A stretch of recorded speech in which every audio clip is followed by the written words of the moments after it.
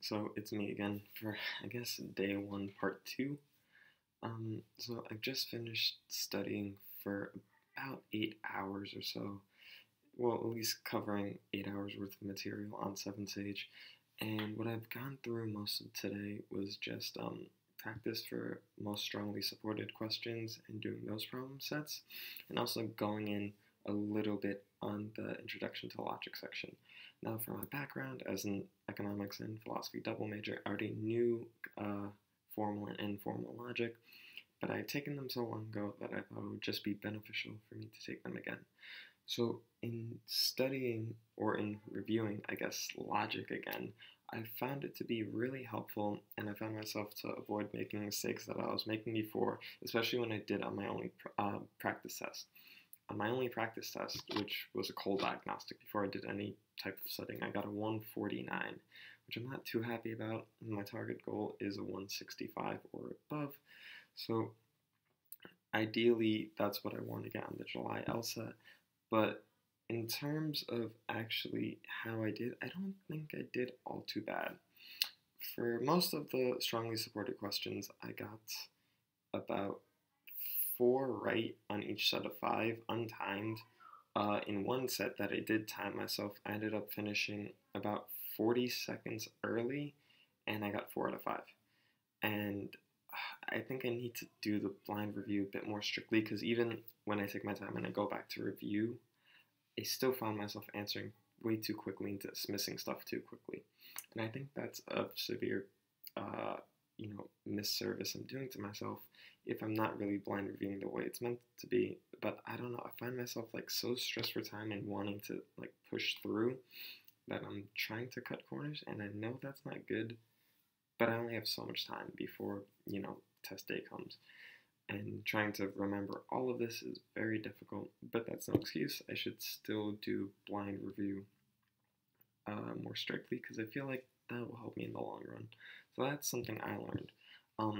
For the level 4s, I don't think I got any level 5s. For the level 4s, I got about half of them right, even after blind review. For those, I feel like they're really tricky with the tempting answers. I felt myself falling into a trap, I guess, to pick the more tempting answers, but I found that people who actually took the exam have a high percentage. When I say high percentage, I mean like about 14% or like above chose the same answers that I did, and that's relatively high considering the amount that did not choose those answers, the amount of people that chose the actual correct answers. Actually correct answers. I'm sorry if I'm speaking very poorly, very tired after all this time studying. I don't know, I feel like I could be doing better, and I think blind review is the way to go, but I just don't know.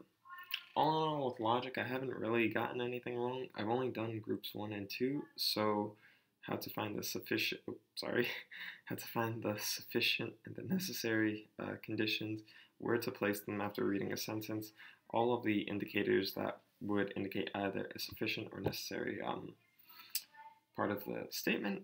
And I think I'm gonna either push through the rest of the quizzes just to get them out of the way, see if I'm missing something, and then go into groups 3 and 4, because after that is the lesson on good and weakening arguments or assumptions.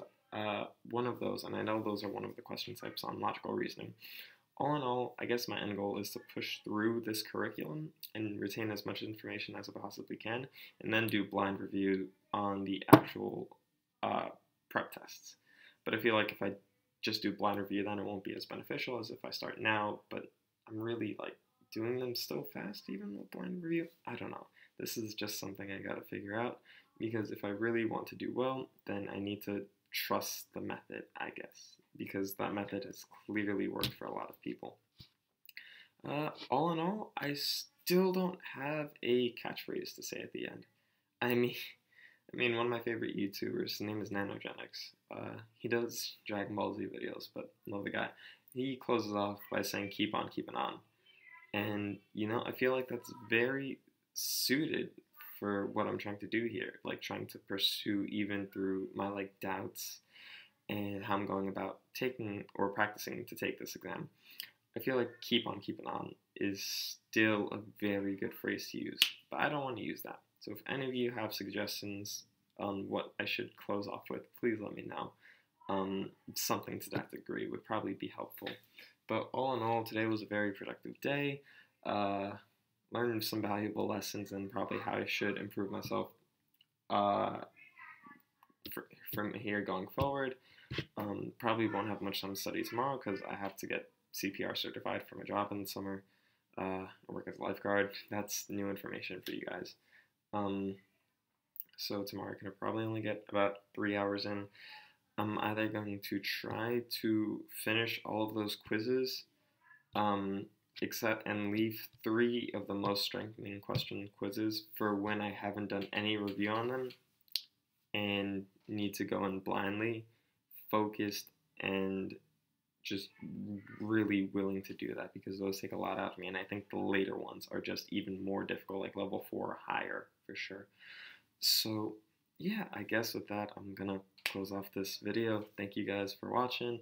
I also got 3 subscribers, which is a pretty big deal for me because I didn't actually expect, people to subscribe.